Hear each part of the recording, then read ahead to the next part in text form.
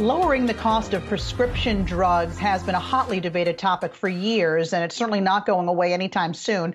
I want to bring in Yahoo Finance's Anjalee Khemlani now, because Anjalee, I know that you got to speak with Cigna CEO David Cordani to discuss how his company is thinking about drug pricing going forward.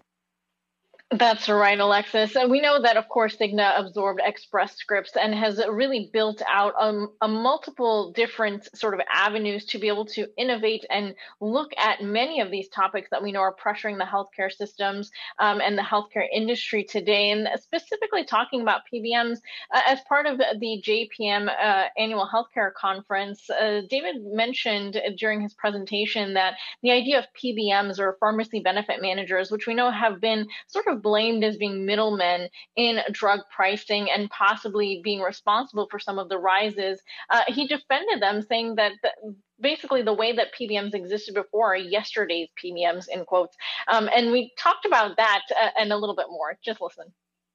I believe very passionately that pharmacy benefit managers and the legacy of those have created a lot of value from a societal standpoint. Access to care, care coordination programs.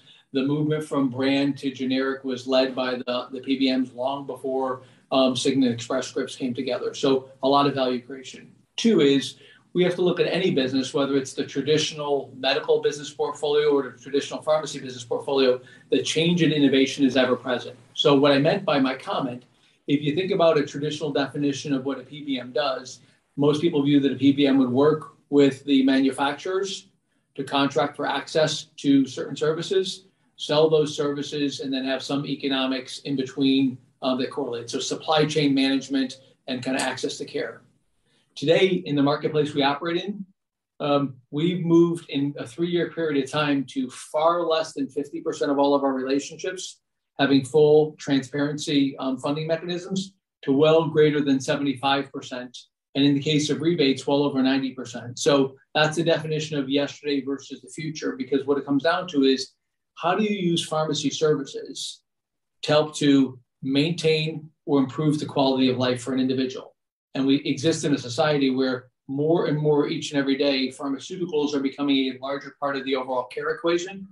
And lastly, ending with a concrete example, the fastest growing part of our Evernorth service portfolio is within the specialty pharmacy capabilities through our Credo capabilities.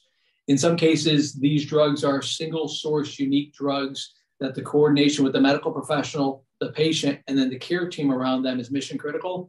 And one of our Credo nurses is invited into the home of that patient to facilitate the infusion and the care coordination plan. So that's an example of the change that manifests itself over time. And at the end of the day, we see the pharmacy services as an important complement to medical services and behavioral services, that when you design the right solutions for an employer, a health plan, or a governmental agency, you're giving better value to them, and importantly, to their patients by coordinating the service around that. That's what we mean by yesterday versus today and tomorrow, where the model is going.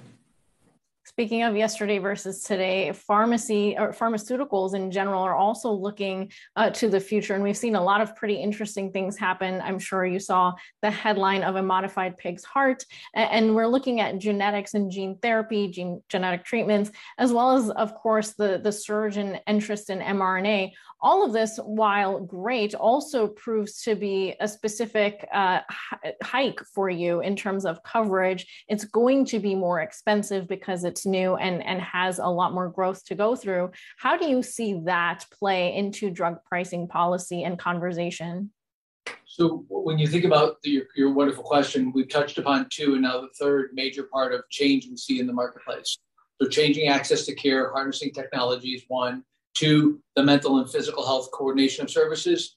And three, pharmacological innovation is what you articulate. We will see more and more specialty drugs, gene therapies, personalized medicines, and unique interventions as we go forward from a societal standpoint. That's good because in many cases they are curative. In some cases they are life transforming. In some cases they are life saving, yet they're extremely expensive. And the question comes down to, how do you amass the portfolio of services to be able to get and optimize the outcome for the patient? Because this is where precision takes place. The data to get the precise matching to the individual, and then the care coordination plan around the individual with the medical professional and the pharmaceutical professional. That's what we're positioned to do. And taking a concrete example, as you know, the biosimilar adoption in the United States lags all the other OECD countries in the world, yet we're on the precipice of an acceleration in 2023, 2024, 2025 with more biosimilars. Our organization is positioned to thrive in that environment, to be able to provide more services. And when you think about the cost defrayment that comes from smart use of biosimilars, it creates more financing capacity for what you just talked through. Societally, we need to create the capacity.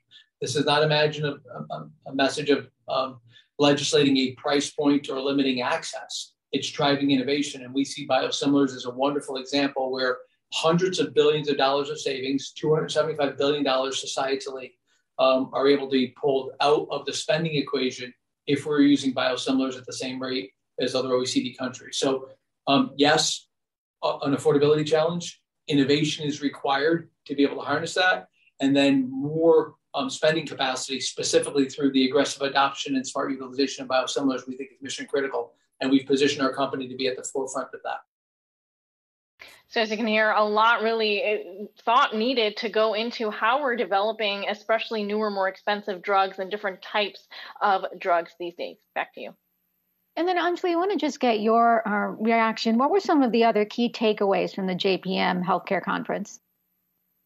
Well, Corinne, I would actually say that this year is kind of quiet, and that's been sort of the observation from many of the longtime attendees and experts, saying that while there were a flurry of deals and M&A, there wasn't anything really like a blockbuster sort of highlighting what is going on in the industry. There's a lot of focus on gene therapy, of course, as well as just generally the idea of newer technologies, like you heard David Cordani talk about. So I think that's really been the key takeaway. It's been kind of a quiet year. Even before having to cancel and go virtual, there were already people discussing the idea of not attending.